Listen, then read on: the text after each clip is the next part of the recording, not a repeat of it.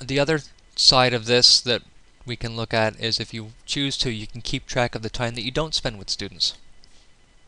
And that gives you an interface here.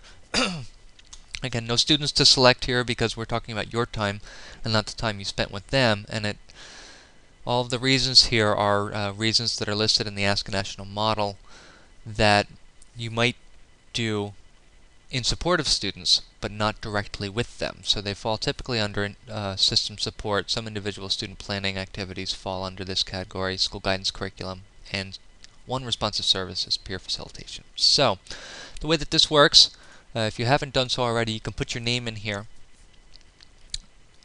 and it will remember that when you click on the Save and Close button. But here, we don't have a timer for these. We just input the time each time, because ostensibly you're going to do most of these things outside of your office. So when you have, let's say you attend professional development for a day,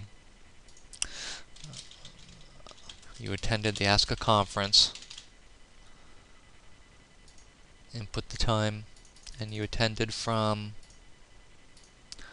9 to 3:30. You can then just click OK, and that gets recorded.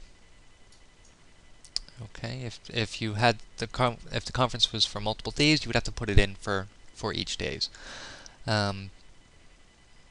Basically, that's all there is to keeping track of time that you spend away from students, but in support of them. So, what I will do in another video is demonstrate how to use all of the reports and the capabilities of what those reports can do.